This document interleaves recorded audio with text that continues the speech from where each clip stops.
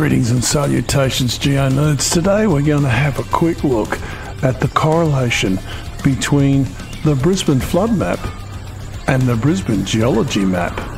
And pro tip, there's a very strong correlation. There's some geology you don't want to live on if you want to avoid the scenes you just watched coming into this video. So anyway, it won't take long. It's only a short video, a little bit of monkey magic on the images, a little fly-in just to put you in the picture of where we are. So anyway, it's Breakfast Creek here. Gee, this is a nice place. It really is. I'll just go to the pub and get one of those beers on the wood, I think. Anyway, you know what I'm going to say. Let's rock.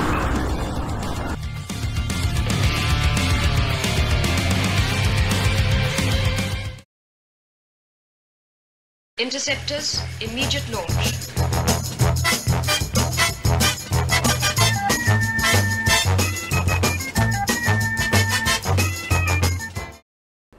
Well, folks, we just dropped in from 248 kilometres. That's the height that America's richest Afro-American draft dodger's satellite spaceship just blew up from.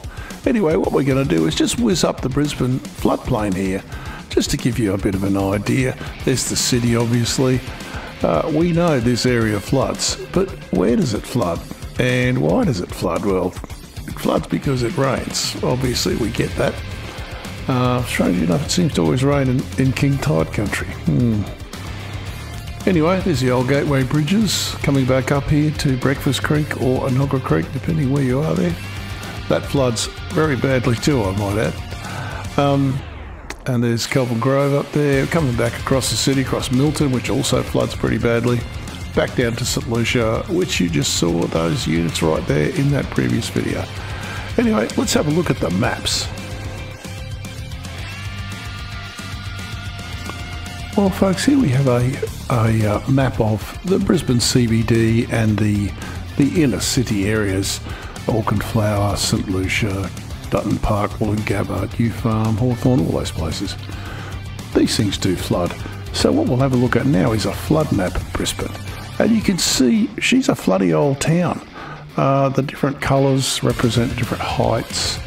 And, you know, that's obviously different years of different floods. So, yeah, that's an important map. And this, of course, is the Brisbane geology map. T-Rocks viewers have seen this many times because, you know, different geology. Brisbane turf, the purple is the Narrowly Fernvale, the green's the turf, but all the yellow is gravel. That's something we need to remember. And here's the topology. This is the LiDAR, so we can see the ups and downs, the lumps and bumps, etc., etc. here. Now, wouldn't it be cool? Wouldn't it be cool if we could see these together? Monkey magic. Monkey magic. So here I've morph the geology map on top of the Brisbane city map. You can see roughly where the geology sits in relation to the city. Maps don't line up perfectly, but they're pretty close.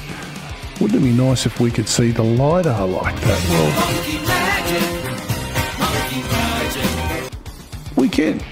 Here's the LiDAR. So this is the lumps and bumps all mapped on top of the map of the city.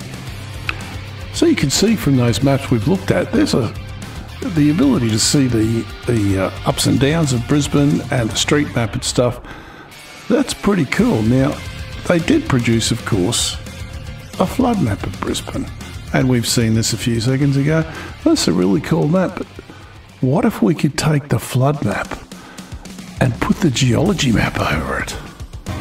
Monkey magic. Monkey magic. And of course, we can. And there's a very strong correlation between the flooding and the geology. The rock is not drawing in the water. The rock is there because of the water. Most of those low-lying areas are in the light green or yellow, and they are gravels. So if you're thinking of buying a home, if you want to avoid what those people were going through at the front of this video, you might want to have a little look at the geology before you go putting your deposit down.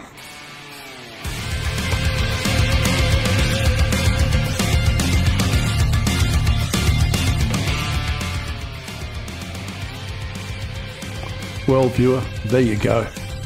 The correlation between the Brisbane flood map and the Brisbane Geology map.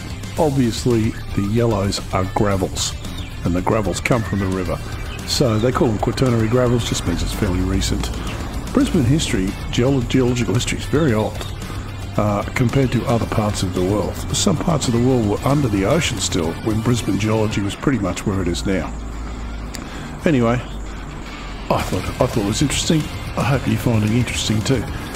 If you've got any friends you think might like this stuff, flick them my way. I see all your new subscribers, and thank you very much.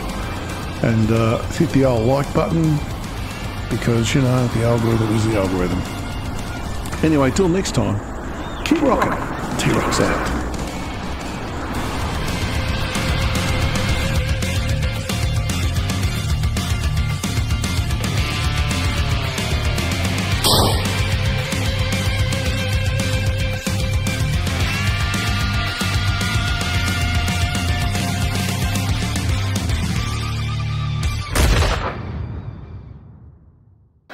As endless eons wheeled and passed.